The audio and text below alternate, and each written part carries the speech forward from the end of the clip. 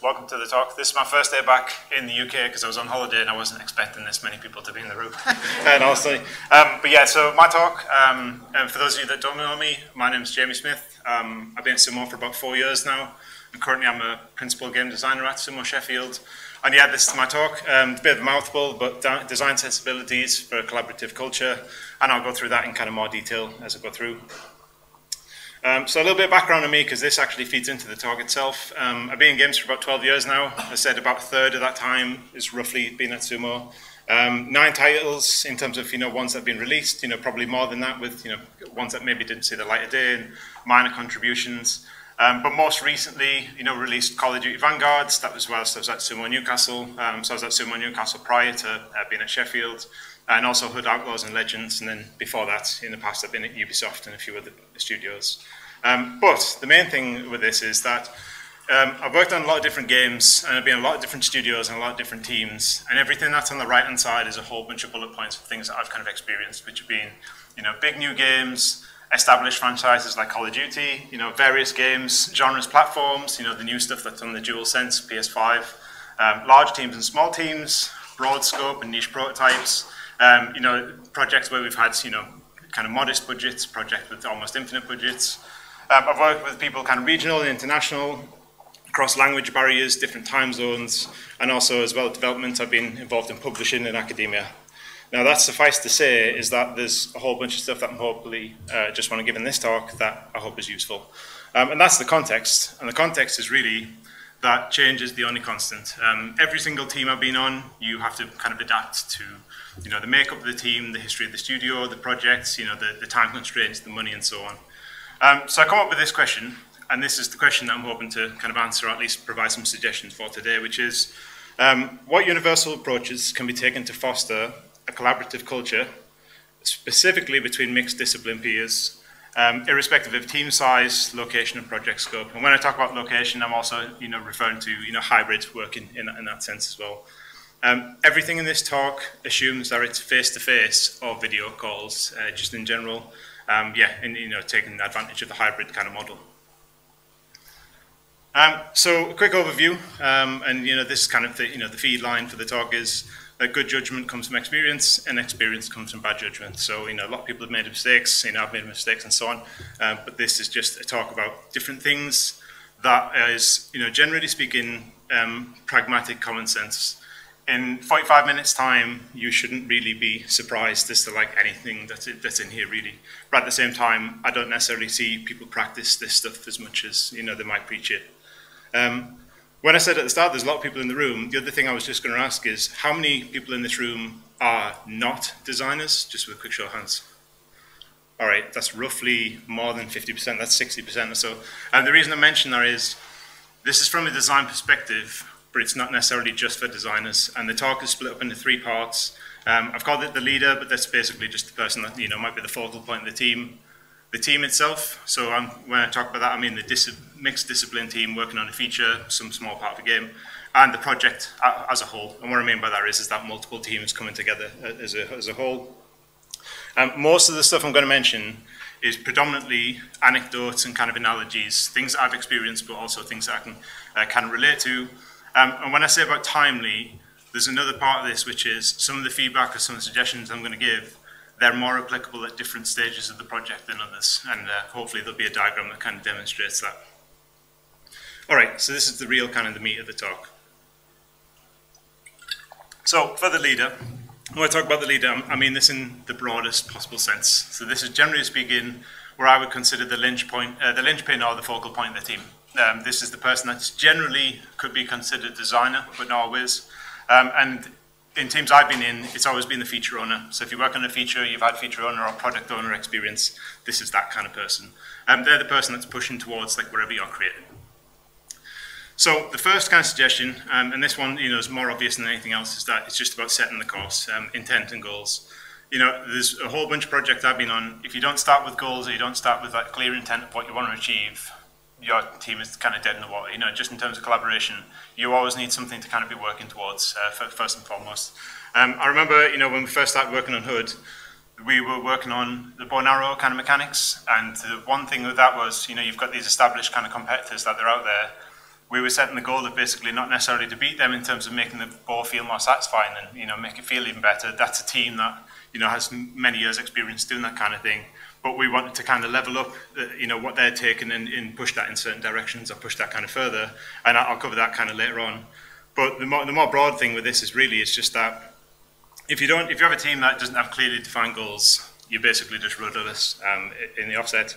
And the other side of that is in teams with prescriptive goals, which I've had this before as well, is that the team lacks an autonomy. So in both cases, you're kind of putting yourself on a bad foot. But the reason I mention this is because as soon as you start to set yourself intent and goals, and this is normally at the front 2/3 of the project, the little diagram that's just on there, if you think of 1 is basically being the start of the project, 3 is being the end, as you come to shipping, and 2 is kind of the messy middle, and that's what that diagram kind of represents. So intent and goals, and the next one is all about the magic number. So the magic number is always 3. Every single project I've ever worked on, it's always 3. In fact, it just takes you, it's more about how long it takes you to work out that 3 is the magic number. And what I mean by that is, when it comes to, say, features, what are the top 3 things that you're going to do with the feature? What are the top 3 most important things that you're going to do in the project? What are the 3 things that you're going to focus on? The reason why it's 3, you might have heard about cognitive load, and basically the idea is that the human brain can only store 3 to 7 pieces of information at any given time, aside from a phone number, their own phone number, and 3 is at the lower end of that. So anytime you're going to talk to people, don't give them massive reams of lists of things to do, or communicate with people. Keep it succinct, keep it to 3 things always. And again, that's for all aspects of development. So if I come back to our kind of idea of HUD, I mentioned this earlier,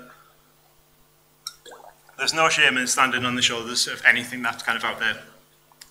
We have this concept, and by the way, a lot of the things I'm mentioning here are not necessarily things that I've come up with. These are things that I've kind of stolen from other people. We have this concept that we've always mentioned for a lot of years as marginal innovation.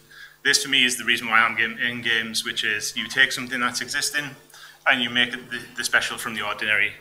So in our case, marginal innovation, we've got a bow and arrow game. I don't know how many of you have played HUD, but basically the few things that we introduced for this was we knew there was going to be gameplay opportunities where we'd be able to provide a tangible benefit to the player, and we had a PvP game as opposed to Tomb Raider where it's just player versus environment.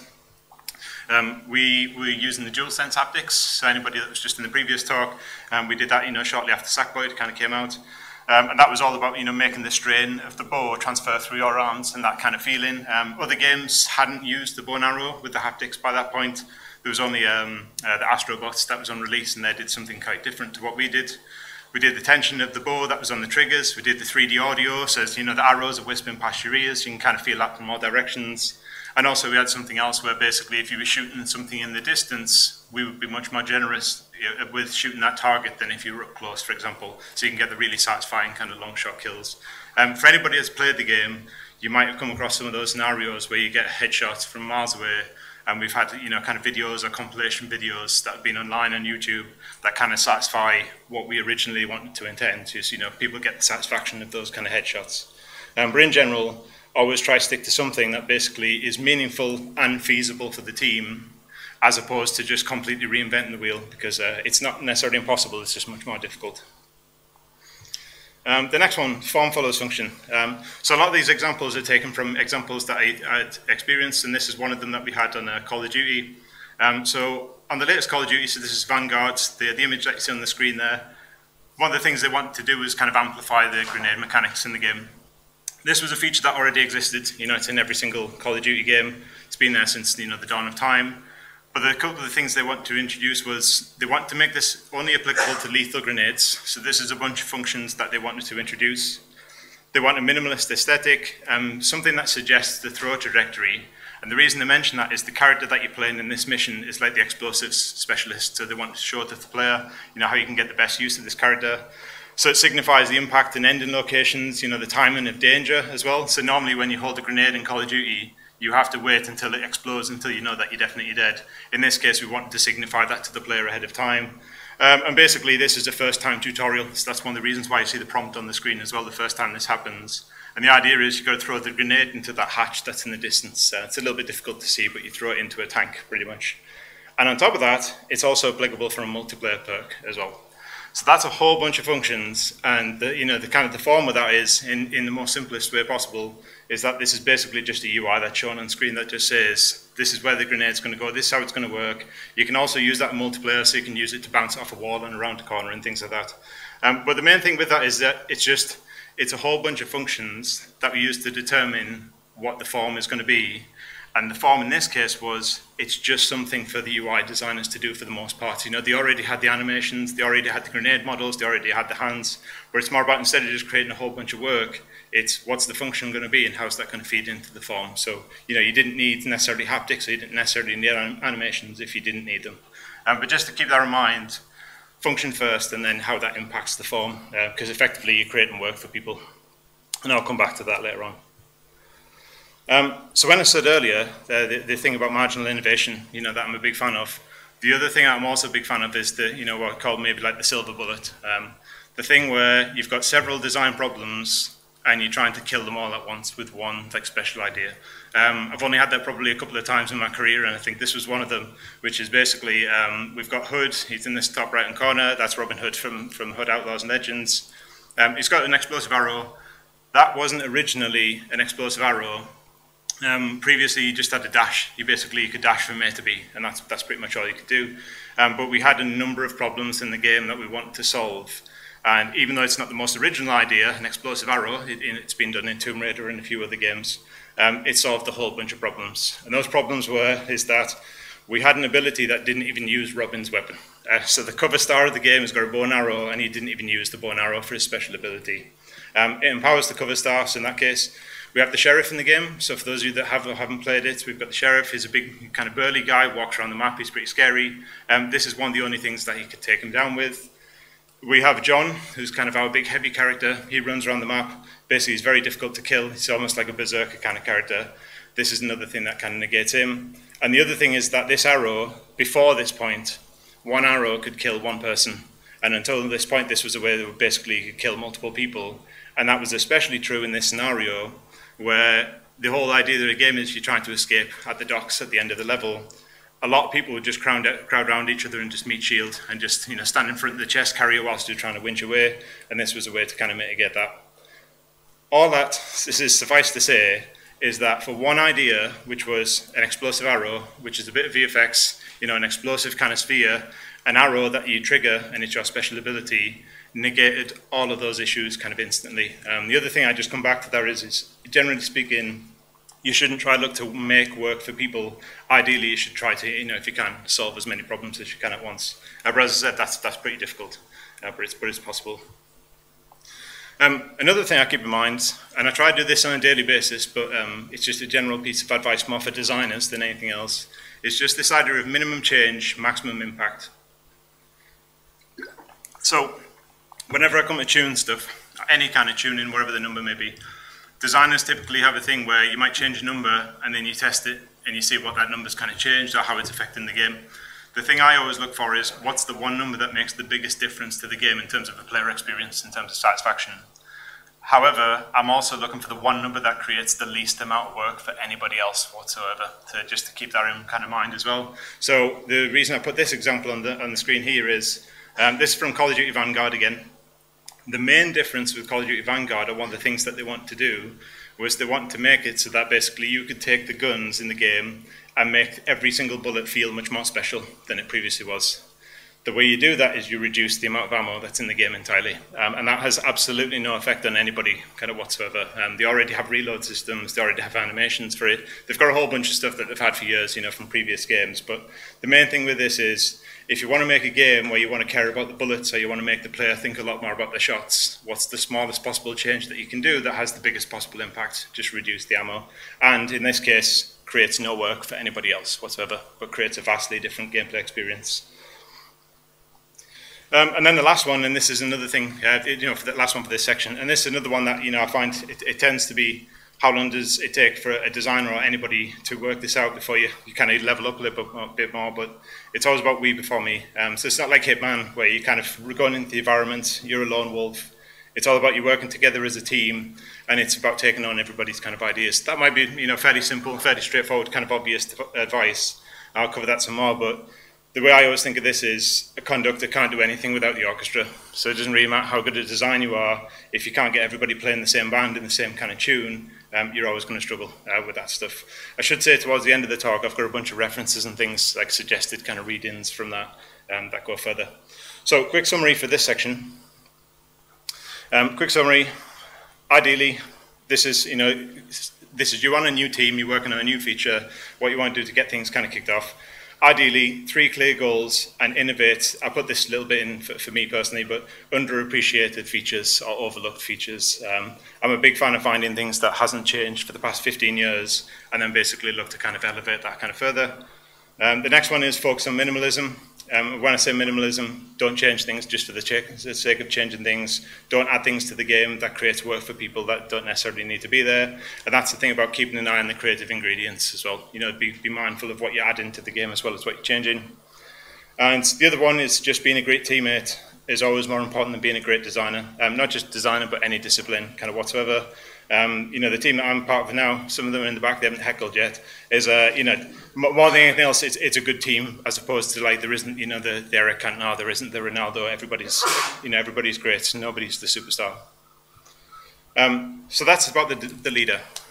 So this is about the team. When I'm chatting about the team, again, I said earlier, this is about normally a mixed discipline team trying to create something of value for the game. So this might be a feature, for example. Generally speaking, this will be bringing either the leader or, you know, the focal point's vision to life, or it might be, you know, the directors have mentioned something, you're the team that's going to, you know, bring the director's goals to life. So the first thing is that it's to embrace the unfamiliar. When I said earlier, I've been on a lot of different projects. One of the reasons I mentioned that was because before I worked on an open world game, I'd never worked on an open world game. Before I worked on a first-person shooter, I'd never worked on a first-person shooter. Before I worked on a platformer, I'd never worked on a platformer, and so on. If you stick to one studio, you know, one role, one project, one thing, you can get stuck into an alleyway where you don't necessarily want to, you know, spread your wings and branch out anymore. Also, you know, as was the case, you know, kind of recently, if people are moving on to a new project, it's basically just take that on board and just be positive and pragmatic. It's just, there's always going to be challenges. You're going to have to figure new ways out. It's just to start with a positive kind of open mindset, as opposed to this isn't the same thing as what I've done kind of previously. Because again, much like I said with goals earlier, you're starting with people with more of a closed kind of mindset. This is one I actually quite like. I quite like kind of, you know, when I talk about practice what you preach. This is something I quite like to do personally. Meeting etiquette, listen first, talk last. This is especially probably, as I would say, as you go further up the chain in terms of experience, or you know, you're kind of mindful of what you can bring to the table. If you've got somebody in the room, for example, that has worked on open world games for the past 10 years, and you're working on an open world game, the chances are is that everybody in the room is going to just focus on that person, what they're going to say, because they're the oracle of knowledge. At the same time, they're going to do what that person says because they are the oracle of knowledge. And that person might dominate the conversation, and then that person becomes, you know, effectively the focal point of the conversation, as opposed to feeding in everybody's ideas. So one thing I would just suggest is, this is especially, again, for more senior people, is let the less experienced people or the quietest voices in the room kind of go first, if possible. You know, you might need to egg them on or kind of bring them into the conversation. And then more from a leadership or a senior kind of perspective is, use that to kind of close all of everybody's thoughts together into like what we're going to do next. So it's one to just be mindful of, but I see in a lot of meetings, some people, you know, a bit like me here, is they like the sound of their own voice kind of thing. And it's just one of those, is just to be careful of, you know, don't speak up too much, especially if it's going to be at the detriment of other people that are in the call or the meeting. The next one is yes and. A lot of people have heard this, you know, maybe different ways. When I mentioned this to somebody, they said an even better version of this, which was write drunk, edit sober, which I thought was pretty cool. Yeah, so basically this is just the idea of don't ever shoot down ideas, you know, try and like plus onto them or kind of add, or try add on to them. The reason for that is, it goes back to what I said earlier, you're trying to create a collaborative culture. Somebody brings an idea to the room and you say, that's not going to work because we tried that before and it didn't work. We did that last week and it didn't happen. We had frame rate issues when we introduced that and stuff. That person's not going to bring ideas to the table kind of anymore. Yes and is basically just, you know, always try and add to the idea. And then what I would also suggest is I would have probably 2 rounds. This could be if you were trying to, you know, fix a certain problem or as a feature. I would have the first round of anything goes. Everybody in the room, bring your ideas to the table, how we're going to solve this thing. And then I would have the second round, whether this be the next day after a cooling off period or something, and just go, okay, we're going to whittle list ideas down to the types of things that we're probably going to do in terms of feasibility, time, whether we have animation on the team, whether we don't, programming time and so on. So just keep that in mind, inflate rather than deflate. Next up, so I did forget about these ones, but this is kind of a two-parter. So I have this kind of saying that I've been using for a while. I will claim this one, not some of the other stuff. It's basically just the idea that it's agree on the big things and disagree on the small things. I have been in meetings, unfortunately, like even pretty recently, where somebody might bring up an idea, or it might be some direction, or it might be a high-level kind of concept. And as soon as that gets introduced, coupled with the thing I've just mentioned, somebody says that's not going to work because. And that's somebody disagreeing on the ambition, which is the big kind of umbrella over everything. And instead, really, what you should be disagreeing on is the details. You don't necessarily have to like kind of the journey of where you're going kind of up the mountain, as what was in that previous image, but you should be flexible on which direction you're going to take to get up that mountain, just in general. But I've seen it all too often in a lot of meetings where somebody says an idea and it gets shot down straight away, and that was really the crux of like everything that you're going to do after that point. And also suggest that that same person is going to challenge every single idea that you say after that point. The other way I mention this is, I like the concept of kind of, the biocrad wolf, and it's just the idea that try not to say something too much or else people kind of, zone out, or they'll think that you're the kind of the problem child kind of thing. Just keep that in mind. So yeah, agree on the big things, disagree on the small things. This one's a little bit more long-winded, so I will take a swig. Right. The 30-90 feedback. So I'll give you the kind of story first. The image that's on screen, that is from the release version of Hood, where we have melee combat. So we have a bunch of guards, and we have Fry Tuck, our character. He's swinging around, beating them all in the face. Except that was the final released version of the game. That was the final release version of the combat. The first version of the combat that we ever had in the game was the most rudimentary thing that anybody could think of. Temporary assets, kind of dodgy animations, things weren't necessarily working properly, everything was pretty hokey, the ground was kind of all over the place, so sometimes you were hacking at people's ankles and so on. And the problem with that is that everybody that played it judged it as if it was God of War, which had just came out about 2 weeks before. And the main thing about that is that in any project that you're working on, just be mindful that the chances are is that you're going to compare something that's in progress, and this was really rudimentary, I'm talking like a couple of weeks worth of work, to something that a team of 300 people has done over the past 4 years. This is where the 30-90 feedback kind of comes in. One thing I would suggest for this is that in general, consider things a first pass or a final push. It's either rudimentary or it's almost ready for the shelf, just in general, kind of broad strokes. Your feedback that you give on a particular feature should reflect one of those two things. From an artistic point of view, for example, one of the things I like to think of this is the 90% is you want to scrutinize every single pixel that's on the screen to the nth degree. But you're not going to do that when it's at the start of the game and you've got a block out and you've got these half dodgy kind of animations and things kind of going on. So just to keep in mind that 30-90 just reflects, is it kind of like first pass and is it final? Another way I put this, I remember on Call of Duty, they called the 30% the meat and potatoes and they called the 90% the gravy.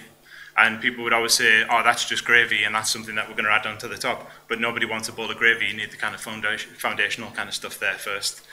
Yeah, so just keep that in mind. And also, that's for the person who's presenting that to people as well, to tell people, by the way, this is the type of feedback that I'm looking for. I don't need to know that the textures are missing on the character, because clearly that looks like a brown Power Ranger, or whatever it may be. It's clearly placeholder. So the next one is just about collective cohesion.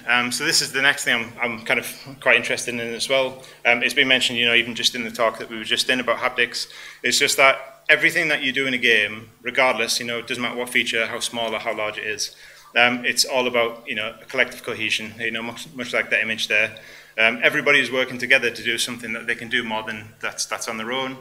Just want to keep in mind that, especially from a design perspective, design alone isn't going to bring this thing to life. It's going to be multiple disciplines. If I just go through some of the stuff, I've just got a list here of the things that we did on Hood that was not design, We did projectile behaviors, we did haptics, we did hit reactions, which is animation, we did dynamic hitboxes, we had all the server replication stuff, all the programming.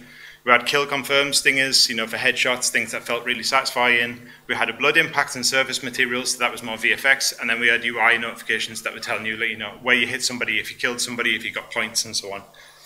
All of that is basically the way I look at any feature in the game is everything is greater than the sum of its parts. You could have a couple of those things and it would feel okay. You could have none of those things, it would feel terrible. But if you have all of those things, they'll feel great. So just keep in mind that every single thing that you do throughout development is always greater than just your single discipline, regardless of what discipline there is. So quick summary of this section is firstly, be pragmatic, embrace challenge and ambition. Again, rather than kind of trying to shoot it down or put a spanner in the works. Next one is be a good listener and elevate the ideas of others. The listener one is probably the key takeaway there is let people kind of talk first or let people kind of listen first. And then the other one is just to crowdsource contributions but temper the feedback as well. So just when I said about that 30-90 one earlier, the other danger with that 30-90 one, by the way, is that somebody can give you feedback about something and the feedback isn't very useful. So that's the first problem. And the second problem is you've got the nicest possible way to tell them that their feedback wasn't very useful. So just to keep that in mind, like the 30-90 thing is pretty useful, hopefully. All right, so the last section for the project. So everything up until now has been, the focal point of the team itself. This is about like multiple teams working together, multiple features, AI, gameplay mechanics, combat, wherever it may be. So, first one, strong pillars, no filler. The best games that I've worked on, and by the way, I'm super proud of Hood and like what the Newcastle team achieved. It was really good. Was just that this is the game that we're making. Maybe it's not necessarily for everybody. But this is what we're doing, and we're not going to change that. I've been on so many projects where as soon as they go into a feedback or they have some kind of play test or they have some people in the room that aren't necessarily too happy about the experience, they'll kind of water down the experience to the point of where basically it just becomes kind of nothing. You see the opposite now with kind of Elden Ring, where it's a really unpopular game in terms of the types of things that it does, but actually it's gained a massive following because of exactly those kind of things. It's kind of honing in specific experience. But one of the reasons why I mentioned this about no filler is I remember at one point in development, a few people remember the story if you were working on Hood, is we had like an arena where you could get together with your friends and that would be the preparation before the match. And somebody suggested at some point is let's put something related to like Monty Python and the Holy Grail there. Any time that you do anything medieval, it's always going to bring up that kind of reference anyway. But the point was that idea kind of stayed around a bit too long in development, this kind of jokey kind of thing that didn't really fit the experience. And at some point, it's easy to kind of name drop that reference, but some people will get latched onto that kind of idea, and then it stays in the game too long, and then by the time it comes to cutting, you've got a whole bunch of people that love that idea, and really it should have never existed in the first place, because it's supposed to be a dark and gritty kind of experience. But yeah, just to keep that in mind. The next one is about embracing the inspiration. So again, just embracing things rather than pushing things away. I did briefly mention the sheriff earlier. That's the sheriff that's on screen. If you've played Resident Evil, it's very much the same as like a Mr. X. The whole concept of the character is just the relentless pursuer. As I said earlier, there's nothing wrong with standing on the shoulders of giants or taking tidbits. Some people call it like magpie design. Take things from other games. So again, I've got the list here. Sorry, I'm reading my notes, but there's a whole bunch of these. But yeah, so it basically stands head and above every single the character in the game. So all of our characters in the game are 1.8 meters tall, and the sheriff is clearly taller. He's like 2.5 meters or something. We intended to have a slow walk, like Darth Vader. So again, spoilers, Obi-Wan Kenobi, if you've seen that, basically Darth Vader always walks, he never runs. It makes him much, much scarier. The booming footsteps, like Jurassic Park's water ripple. So again, we just chatted about haptics in the previous one.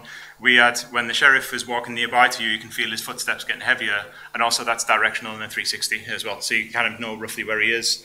The reason you want to know where he is because he's carrying a key, and the key allows you to get into the safe. So that's that. He has a terrifying voice, like the mountain in Game of Thrones. A similar thing with this, at one point in development, we got asked the question, what's the weapon that the sheriff should carry? Should he have giant double swords? Should he have, big meat cleavers or something? And then it was the next day that we just suggested, why does he even need a weapon? It's much more terrifying if you just pop someone's head. And that's the same as what they did, in Game of Thrones. So, basically taking these examples. And the other one is that he's a one-shot enemy as well. So if you played The Last of Us, you've got the clicker. If you go near the clicker, just one-shot you. We had the same thing. That's like half a dozen examples that we took from other games and just fed it into this one character, and you started getting that in the feedback. The feedback starts saying, oh, he's like that guy from Resident Evil, or he's really scary like that monster from, you know, Game X, and that was intentional, but he's got a totally different experience because it's in a medieval kind of state. The next one, I'm pretty passionate about this as well, is value first. The little diagrams I've been putting on each of the screens are kind of, again, you know, first third, middle third, kind of end third. I'd probably say for this one that this is more about the start and kind of the middle of the project, which is about value first. And what I mean by that is, you should always, much like kind of Agent 47, do the one thing that should always stay in your sights at any given time. For some people, they'll work on a feature where they want to work on like 5 different things at once because they think they're getting more bang for buck than if you just did one thing at once. Definitely at the end of the project, that's definitely the case. You know, you get the bang for buck thing. My take on that is always, you should always do the one thing that's the most important thing to do at any given stage. Doesn't matter if it takes 6 hours or 6 weeks, you always do the thing that's the most important for the game itself. So just to keep that in mind, because it means that everybody in the team can rally around that one thing as well, instead of getting kind of distributed off into multiple things. Next one, interrogate the feedback, define the problem. So this is an interesting example because a lot of the people that worked on Hood probably forgot about this, especially in the early days. So we had this character, that's John, on that picture there. Basically our big burly kind of strong guy. He can hold up gates, he can smash people in the face. At the start of the game, really early on the project, he used to have a giant spear on his back, as in, you know, a big javelin you could throw at people. It was pretty cool. You could throw it, you could impale people on the world, you can one-shot people. You have this big guy that feels, you know, really empowering, like a strong man. And one day, we decided to take that out of the game. And at the time, that was one of the funnest things that was probably in the game. And you can imagine the hate mail that started to come into my kind of outlook. And the main thing with that is that it was a unanimously unpopular decision to take it out of the game. The reason we took it out of the game is because there's problems with the control scheme. And the second one is that we wanted to kind of separate the characters. So we have Robin and Marion, who are more like our ranged characters. We have John and Tuck, who are more like our melee characters. So we don't have this kind of cross between them. Originally, we had a cross kind of between them. So a unanimously unpopular decision. About 2 weeks later, we removed that from the game, and we introduced the ability for John to basically go invincible. So you can't kill him, kind of whatsoever. So he goes into a rage mode, runs around, kills everybody. Not a single person to this day has ever come back to me and said, put the spear back in the game since. And the reason, or the point I'm kind of getting at there is, the problem was never that John had a spear and we took it out of the game. The problem is that the spear felt empowering and we took the power fantasy out of the game. As soon as we put this new ability in Season Rage mode, you were empowered again. And that was more in line with the experience and also tied into the types of things that we want to do with the character. So the main thing there is just define the problem through interrogating the feedback. You know, don't do what people say in raw. What people say and what they mean is 2 different things. So just keep that in mind. And it'll stop you and the team chasing down rabbit holes. And this is another one. We call this like normally like subtractive design, but especially this is really good for the final third. But basically, this is good for, you know, any discipline, subtractive kind of method. I'll probably say maybe at the start of people's careers and maybe certain projects that people just want to add stuff to the game. They just want to keep adding all the time. The problem with adding things to the game, I said earlier about being the focal point of the team, is your goal is to not add content to the game, because adding content means adding work, which means adding time, which means adding cost, and so on. And especially in the final third, that's a big problem. The mission that's on screen is from Call of Duty again. This mission's called Bougainville, so it's all about a jungle kind of survival mission. And again, I'm just going to read through these notes because there's a huge list of stuff that they did. So we had the ammo scarcity that we'd already introduced in the game. So that was a feature that existed. We had an emphasis on crouch and stealth. So this is about a mission where you're dumped in the middle of a jungle and you're supposed to survive. So that's that. We had the ability to manually trigger waypoints, which is what was already in the game as well. And the waypoints was basically where you're going to go on the level to lead you to a teammate, basically. There was lots of pre-existing trees and foliage, so everything that you see on that screen is probably from World at War or, you know, some of the older Call of Duty games. They already had a bunch of that stuff. The lighting and volumetric fog, so how far you can see. They already know like what's going to affect the frame rate and what isn't, so they've already, you know, dealt with this stuff. And the other one is that they had persistent low health, so they basically capped your health regeneration. Every single thing that I've mentioned there was already in the game. And this mission was just tuned in such a way that basically they took things that they already existed and built the Lego bricks into a different kind of way. And that's a way to not add, to add value to the game, but to not add time and kind of cost to a project. A few of us say that this is an underrated skill. I would go one further and say, like, this is the difference between a good designer and a great designer as you're kind of going through the ranks and stuff. It's a subtractive method. And also, when I say that, that's not necessarily just from a design perspective. You know, if you can use animations in multiple places and things as well, that's pretty good, if you don't have the coverage. Love the player. I think there's a couple more. I think there's this and one more after this. So love the player. This is one that I'm a big fan. In fact, we were just chatting about this in the car on the way this morning, is that, you know, just the idea that basically too many games put features in the game, or they put ideas in the game, and the first complaint is it's too overpowered, or that thing's really good, but it's too strong. So we're going to take it out of the game. One thing I think we've got to remember, and this is for everybody really, you know, all disciplines, we're in a world now where you can pay 60 quid and you can get 500 games on Game Pass. And the moment that you have a bad experience, somebody's going to dump that and jump onto something else. So just to keep that in mind. And the reason I mention that is, ideally, you should always be looking at to try and impact the player. But also, this is for every single discipline. I've had stuff in the past where basically other disciplines, not design included, can impact the gameplay experience. And just one example, you know, the one that's on screen.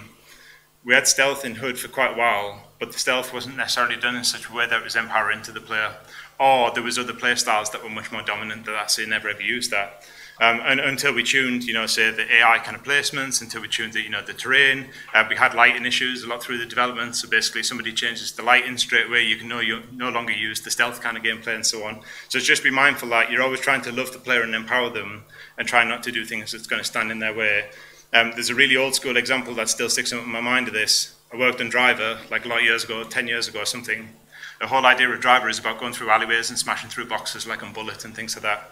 And then an artist would just place a giant metal object that was like half the weight of the car in an alleyway, and you would hit it and you would just instantly smash into it and you would stop dead. And that's the type of experience where somebody placing something so innocuous can actually create a terrible gameplay experience. And if that's the first 30 seconds of the game that you play, they're going to turn it off straight away. So just keep that in mind. But yeah, always love the player. And then I think this is the last one. It's just about give credit where it's due and celebrate successes. So a cool example about this one is the mission on screen. This from Call of Duty Vanguard again. This is the Midway mission. So if anybody's seen the film Midway or knows about the story Midway, it's basically just about playing kind of battle in the middle of the sea. I say just, it's pretty important. But anyway, with that, and in this mission, basically the idea was that at some point you're going to fly down, you're going to shoot some bombs into these boats, and you're going to fly away, you're going to have a dogfight, and then that's it, basically, like kind of job done. The problem with that was, for most of the development, it had kind of two problems. The first problem is that it was one of the lowest rated missions in the game for a long time. The other problem was it was remembered as the lowest rated mission in the game because it's the only mission where you're flying a plane. Every single other one you're on the ground. So at one point during development, they come back to us and they said, this was in the design team that we were working in. They basically said, do you have any ideas for what you would do to change this mission? And then this was before Top Gun. I mentioned this like a year ago. Maverick and a rust bucket. That was my pitch for the mission. The idea is that you're an expert dogfighter. You're basically going to get shot really easily. You're going to feel like really on edge, and even if you're not necessarily going to get shot down, you're going to feel like the bullets of the warships and things firing past you. To their credit, they changed the entire mission from a whole bunch of stuff that I'd kind of suggested, and then put it forward. Bear in mind that this is some random guy. I was working with the Call of Duty guys there on the west coast of America. Some random guy in the northeast suggests some stuff for like a Call of Duty mission. They finally put it in the game. Not only that, they also celebrated that success with not just myself, but other people that were in the team as well, kind of saying, by the way, this person's come up with a cool idea, let's do it. On a side note, the people that I was working with were the team that worked on the original Dead Space, so all of them were all my idols as well. So on top of that, not only is that, it's these people that are saying good things about you. The reason I mention this one is, I don't find this happens enough, just in games in general. I've been on projects or I've been on teams before where the first interaction you have somebody is always either a negative or they want to complain about something in the game, but they didn't want to mention the 6 months of things that you did beforehand that were really good. So just to keep that in mind. But yeah, always celebrate successes, regardless in the team. And the summary for that one, we're just coming up to the end. is first and foremost, strong pillars and soft inspirations. That's my kind of perfect blend for, especially, I should say that this is more tempered towards AAA kind of development. But yeah, in general, I would say that. Interrogate feedback, put value first, subtract content. I would always remove something before I would add something. If I add something, I like to think of it now as like it's a big deal. Like we have to add this because it needs to be, otherwise I would prefer to take things away. Love the player and celebrate successes. You could say that is love the player, love the team, wherever you may be. But yeah, it's just keep that in mind. And then just some final takeaways before some questions come with this. So if you go back to the first thing I mentioned was fostering a collaborative culture between mixed discipline peers, irrespective of team size, location, or project scope. These are my suggestions. So there's your kind of first 7, there's your kind of second 7 for the team, and that's your third 7. Just in case, these slides should be made available afterwards in case anybody wants to catch up on them. So that's 21 suggestions from me, and these are suggestions, by the way. The one thing I can guarantee is you'll have a much better time if you're doing these things than if you're not doing these things. But I don't want to say like this is Mary Poppins, you know, everything's going to be perfect, because it won't be. So that's that. And the only other one, you know, just before I take any questions, is in the interest of providing some more suggestions, 3 things on here that would kind of point out: Leaders Eat Last, bottom center, is really good. Creativity Inc., bottom right. Even if you've not read that book, most people have probably heard of it, about the Pixar kind of method. And then communicating across disciplines, top middle. So if you were going to look at those 3 first, they'll also lead you to a bunch of the other ones that are on that page as well. But they're really good. And I think that's it.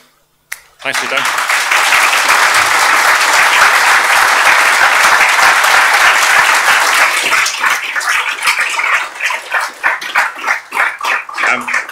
Before I take any questions, the other thing I just mentioned is just practicing what you preach. All of that tiny text that you just saw on the screen was everybody that helped in making this presentation. So yeah, shout out to the people that can't read the text, unfortunately.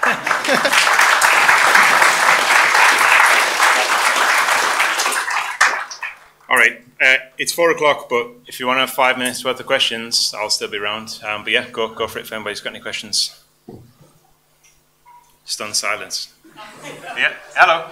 Hello. That was great. I really enjoyed it. Sorry, just... I'll repeat the question as well. That's my voice now. You had a slide in there that was about sticking to the game pillars, and that was like one thing that you liked on Hood. And I found it kind of interesting because I thought, in hindsight, after Hood, should we have stuck to the pillars? And is that something that you still feel strongly about since Hood? So I suppose, is the question more like how strongly should you stick to those pillars in general? Or how much yes, should like you is adapt it them? still useful to actually stop and reevaluate, are these pillars going to help the game succeed? Yeah, in that sense, evaluating the pillars, I would just say you do that through the certain milestones, really. I think at the start of the project, we're going to make a stealth game, and then maybe things are not working quite right. Is that because the stealth's not working quite right, or is it because people are enjoying the combat more? And then at that point you would say, should we pivot towards more of a combat, or should we do a bit both? In the end, if anyone's not played Hood, I think Hood is like a little bit of both, but the optimal play style is to play stealth. But generally speaking, well, the people who played it most, like we have. But I would just say at a certain point in development, you have to evaluate that and just stick with it. And on Call of Duty, you know, even that example I mentioned earlier, they want to be super strict about the ammo. They didn't change for the whole of like the 9 months. They said, this is what's happening. Even if in the playtest people said, this is really annoying compared to previous Call of Duty games, they stuck with it. So yeah, I think basically you've got to evaluate it at certain points, pre-production, production, wherever it may be, and then stick to your guns if you want. You know, that if the feedback's telling you something different, you don't have to stick to you don't have to go with the feedback. But yeah, that's a director's choice at that point. Thank you. Yeah, at the back, and I'll come over here.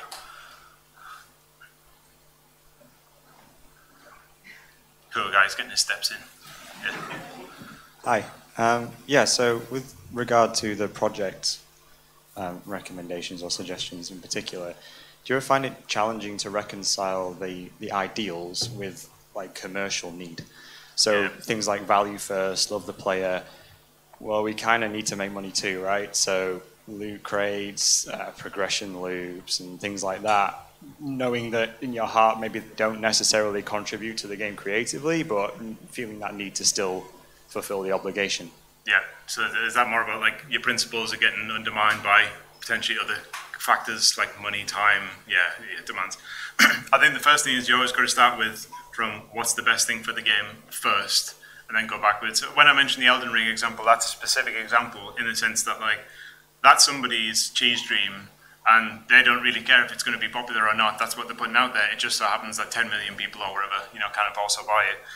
But personally, I've also been in meetings before where when an idea comes up, somebody says, that's not going to work because the publishers aren't going to go for it. That's not going to work because this other game did it and they didn't work for them, so it's not going to work for us and stuff. That goes back to the other thing I just mentioned, is that's a little bit of a sourpuss that you probably don't want in those kind of meetings. I think you've got to start from a place of, this is what we want to do for the game. This is what we think is best for the game.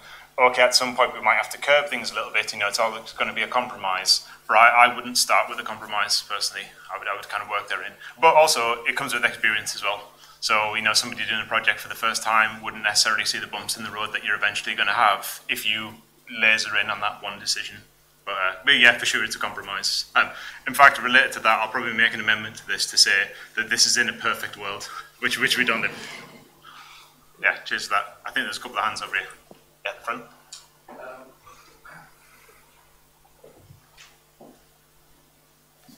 With the plussing, what's one of the, do you have any special techniques when it comes to working with diverging opinions in a room during a meeting, but you're still trying to amplify two voices and make sure that you're able to make good compromises and blends? Yeah. So is that, if it's too many people in the room and disagreeing with each other, or somebody's not getting their voice kind of heard? Is it more about that? When you have just two diverging opinions and two people, you're trying to, if you're trying to plus, yeah. How do you have any like best tips on being able to negotiate and deal with those kind of things? I think maybe just start with one of the ideas and just chase that down the rabbit hole until people stop, and then go, actually, there's that other thing, let's just go back to that. The reason I mention that is, if you're chatting about one thing, say the Call of Duty example, somebody in the room says, we want to take all the ammo out of the game, and then somebody says, oh, yes, and we can also remove grenades, and yes, and we can also do this other. Somebody else says, that's a stupid idea, let's just add, as much grenades and as bombs in the game as possible, or something. It really depends on, firstly, what the experience is of what so if you don't have goals and intent, or you don't have a clear experience, then you're not going to get led closer to one direction or another. If they're clearly two different things that are both valid, then personally I would just stick with one of the routes until the rabbit hole is kind of, emptied out, and then go, oh, okay, let's go back to that other person's kind of idea and go down that route instead. Then at that point it just becomes a choice, what's kind of interesting. You could say, oh, well, maybe you can try blend them together. But in that Call of Duty example, one person wants to remove ammo, one person wants to add ammo.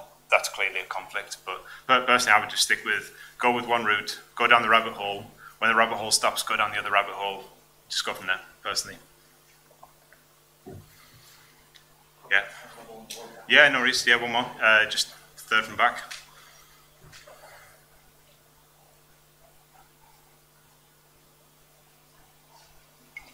Hey, so you spoke earlier about the idea of you had the spear on Little John, and then removing that, you got a bunch of feedback, and then that turned into sort of a problem that then eventually got fixed. With development, like a lot of the time we sort of question a lot about what we want to add or remove, and run into these problems earlier. And we're like, oh, we don't want to change this because of this problem, or we know that these problems are going to sort of rear their head. Is there anything you would suggest in terms of like how we solve those, or how we at least discuss those prior to then going into a change? Because as you said, like you get a bunch of feedback that is this sucks, right? And really you kind of want to ignore that until you can at least get that solution tested and in, right? Yeah, so is it more about, you have an idea that maybe is unpopular to take something out of the game, or maybe it's got a big impact on the game, and then some people are saying, well, keep that in the game because they want to keep it, but they don't necessarily see maybe the next couple of steps, or they don't see the path. So the way to describe this one is, I think for some great designers, generally speaking, they can like paint the picture on the other side of the river, and they can also lay all the stepping stones to kind of get there. So one of the things that we had in that was, we said that we clearly wanted to separate the characters like into ranged and kind of melee. We knew that's where we were going. Like that's the picture on the other side of the river that we're getting to. The first step is to do one of the most unpopular things in the game at that time. but people on the project couldn't necessarily see the picture that we were going to paint. You know, maybe it's more about, you know, we didn't present it well enough or wherever it may be, maybe they didn't have the context, but sometimes you have to do 3, 4, 5 steps to get to kind of where you want to be, and the first one, you're going to get resistance against it. That's the other thing. Related to that, I didn't put this in this talk, but we chat about this in our team, is basically like possession is 9/10 of the law, and you've got to be very careful with that in games, which is, as soon as something goes in the game, people latch onto it and they get attached to it, and as soon as it comes out, they find it very difficult than if it wasn't there in the first place, so just to keep that in mind. But I think the answer to that really is, you got to know where you're going, you got to know all the steps to kind of get you there, and also you got to weather the resistance on the way, if you're confident about kind of where you're going. And that might have a big impact on like the audience, or even the other thing mentioned about, you know, the publishers don't like the idea, or, you know, it's not going to be popular with the fans and so on. But yeah, I'd probably say it's more of a communication thing ahead of time. All right, I think that is it. Have a good night.